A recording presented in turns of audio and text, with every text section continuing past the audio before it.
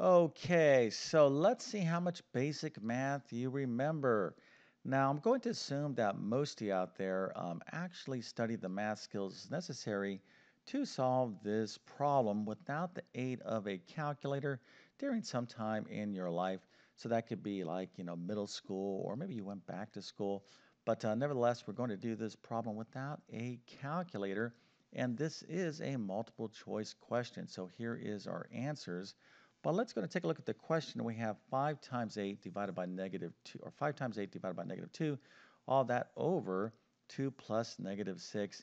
And here is our answer. So A is 5/3, B is negative 5, C is 5, and D is 20 over 3. All right, so again, no calculator. Take your time, but if you can figure this out, well, go ahead and put your answer into the comment section. I'll show you the correct answer in just 1 second. Then, of course, I'll walk through exactly how to solve this problem step by step. But before we get started, let me quickly introduce myself. My name is John, and I have been teaching middle and high school math for decades. And if you need help learning math, well, check out my math help program at tcmathacademy.com. You can find a link to that in the description below. And if this video helps you out, or if you just enjoy this content, make sure to like and subscribe, as that definitely helps me out. All right, so let's go take a look at the problem again. And there is no time limit, so don't feel compelled that you have to rush through this thing.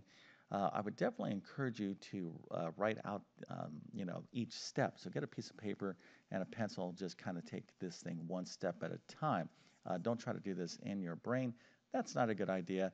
Now, for those of you that are going to say, Mr. YouTube Math Man, I'm just going to get my calculator and I'm going to figure this out.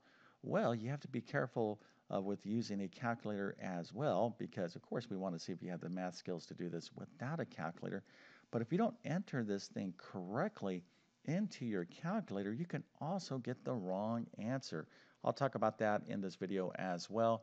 But let's go ahead and take a look at the correct answer. The correct answer is C, which of course is 5. All right, now if you got this right, well, you definitely get a happy face, an A plus, a 100%, and a certificate of excellence for being a certified professional expert in the area of the order of operations and working with positive and negative numbers.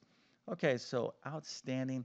Now, a lot of you probably said, you must YouTube Math Man. I was a professional expert in this way back in 19, maybe, oh, that's one, let me write this correctly, maybe like 1977 or 1965 or maybe 1984 or maybe 1998, whatever the case is, many, many years ago. And if you don't practice these math skills, you are going to forget. So definitely don't feel bad if you didn't remember how to do this problem, because I'm going to refresh your memory right now. All right, so first things first, we have this lovely math problem. And this problem involves what? Well, it involves obviously numbers, but we have multiplication, we have division, we have addition, and even these negative numbers can be considered like subtraction. Okay, so this is a lot of different kind of moving parts here. Also, we have a fraction. Okay, so we have to think to ourselves, well, what do we do first? What is the correct order to do this problem? So in other words, maybe some of you are like, I like to do this first, 8 divided by negative 2. Well, if you do that first, that's going to, kind of yield a final result that might be different than starting here, 5 times 8.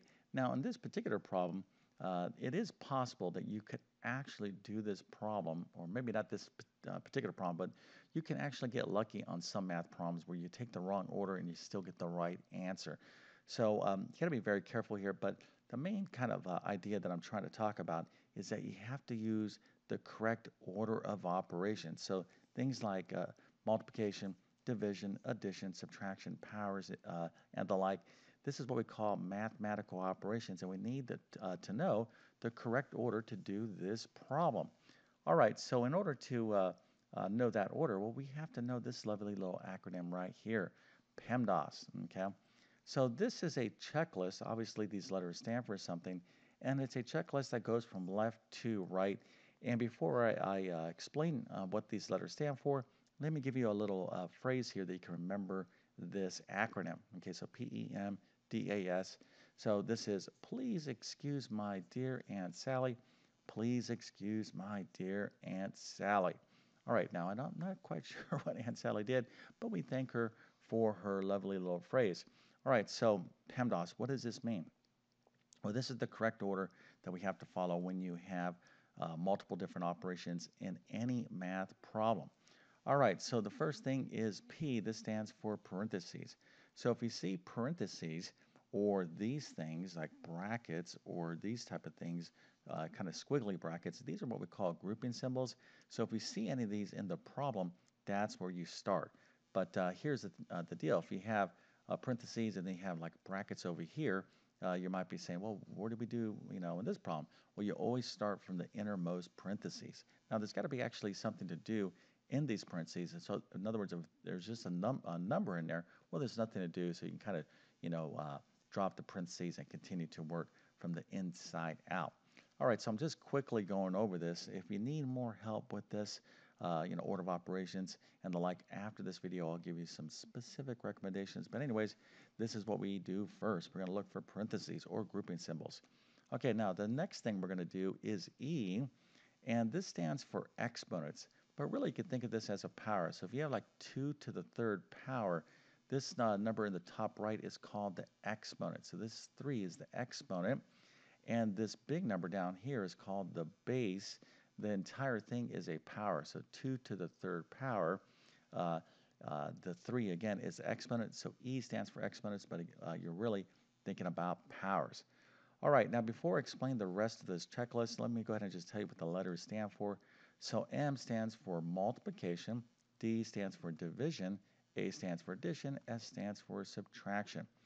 Now, a lot of you might be saying, okay, Mr. YouTube Math Man, I get this because what we have to do next is all multiplication. Then once all that's done, then we'll move on to all the division. And if you have division or if you have multiplication, and then you just continue on in this order. But that is not the way this works. All right, so this is a big source of confusion for a lot of people in math. And quite frankly, I don't think this is stressed well enough.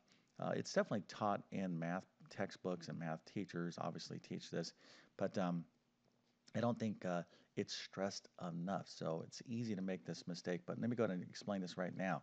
All right, so the next thing you're going to do is multiplication or division. It's not M and then D, okay? But we need some sort of acronym here, so you can't have PEMD or PEDM, right? Because we just don't know. So multiplication or division, whatever you see first from left to right. So if we have multiplication and then division from left to right, well, multiplication's on the left, so we're going to do that first. But if we have division, then multiplication, we're going to do division first because that's what comes first from left to right. Okay, so again, you have to look at your problem and you have to ask yourself, do I have multiplication and do I have division? If you have both, you got to see what comes first from left to right. And addition and subtraction works the same way. All right, so this is a quick review on the order of operations. Now let's go ahead and apply our knowledge, but there is a bit of a twist in this problem, and that is we are dealing with a fraction, okay?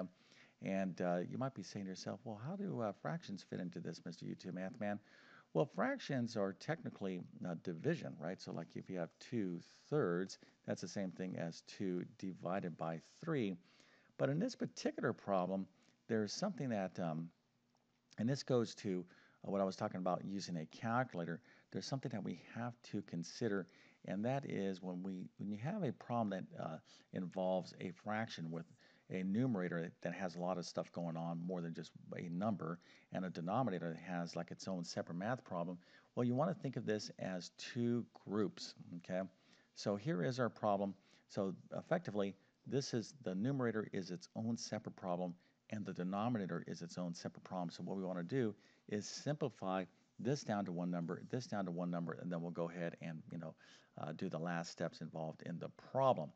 So basically, you kind of think of these as two groups, right? So anytime you're dealing with a fraction, you have the numerator as one group and the denominator as another group. Now, there's another way you kind of look at this, and this goes to using your calculator, right? Now, you can see here I have these negative values in parentheses. When over here, you might be saying to yourself, well, is this really necessary? Because this could be confusing because you're like, oh, PEMDAS, I'm going to go to parentheses first, but there's nothing to do in parentheses. So if there's nothing to do, in other words, if there's no math inside the parentheses, it's not like -2 times 4. Well, you just kind of skip that part. But it's not, excuse me, it's not uncommon to have negative values in parentheses. All right, so let's go ahead and get into this. Now that we understand PEMDAS and we know that we're looking at two groups, so we could just basically work these problems simultaneously, one step at a time. All right, so here is our PEMDAS, and you're saying, all right, Mr. U2 Math Man, there is no parentheses. There's parentheses, but there's nothing to do. E, is there any powers? Nope, I don't see any powers. Do we have multiplication and division? Indeed, we do. Okay. So remember, we're going to think of the numerator and the denominator as their own separate problem. So we need to consider, is there any multiplication or division in either the numerator or the denominator? And of course, we have multiplication in the numerator. So that's what we have to do first because multiplication comes before division from left to right. All right, so 5 times 8 is, of course, 40. So now our numerator is 40 divided by -2. And down in our denominator, we can kind of skip ahead to addition and subtraction because, again, this is like its own separate problem. So there's no multiplication or division here, but there is addition and subtraction. So 2 plus -6 is -4. All right, so we are almost finished. Matter of fact, let's go ahead and wrap up this problem. But we have one more step to do in the numerator before we can actually consider the entire fraction, and that is 40 divided by -2. A positive divided by a negative is a negative, so 40 divided by -2 is -20. So now we have -20 divided by -4. A negative divided by a negative is a positive, so the final answer is a +5. Okay, so hopefully you remember how to do this math, and if you don't feel bad. I know a lot of you have been away from math a long time. I'll give you some specific recommendations on how you can relearn this stuff or improve in this. But before we leave this video, if you were entertained or if you were helped in some small degree, consider subscribing to my channel. It's a great way to support what I'm trying to do, and what I'm trying to do is reach as many people as possible and help them with mathematics. Now, I want to go back and stress a point that I was talking about earlier in the video about calculators. So, if you're going to do this problem in a calculator, here is what you need to do. So, anytime you have a sum or a difference in mathematics, like in other words, you're adding or subtracting two things like 2 plus 7 or 2 minus 8, typically you'll see expressions like this, as part of a fraction, but not always will there be parentheses around sums and differences. Now, you should always get in the habit of doing so because it will really help you out.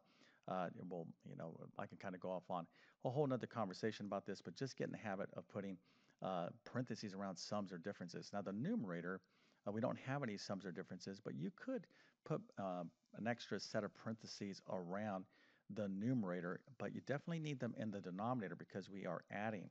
Now, when you go in to type this problem into your calculator, if you don't have parentheses around what's in the denominator, you could get the wrong answer because the calculator is not understanding what you're typing in. So you got to be very careful, again, when it comes to sums or differences, put in those parentheses. All right, so hopefully this little video helped you out. And if that's the case, don't forget to like and subscribe. By the way, I would be remiss because I was going to tell you how you can improve in this level of mathematics. All right, so what we're talking about here again is basic math.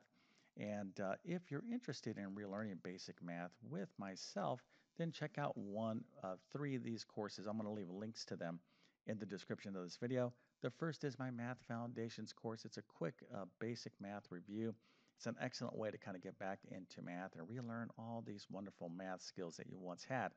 But if you want to take it a step further, check out my Math Skills Rebuilder course. In this course, we do basic math, algebra, geometry, and even some basic trigonometry, some other things as well. And if you are a math student, This is typically kind of like pre-algebra level math, right? Well, let's just say you definitely need to know this to be in pre-algebra, but I do cover a lot of this in my pre-algebra course. So those are three courses that you can check out if you want to kind of, work on these skills. But anyways, with all that being said, I definitely wish you all the best in your math adventures. Thank you for your time and have a great day.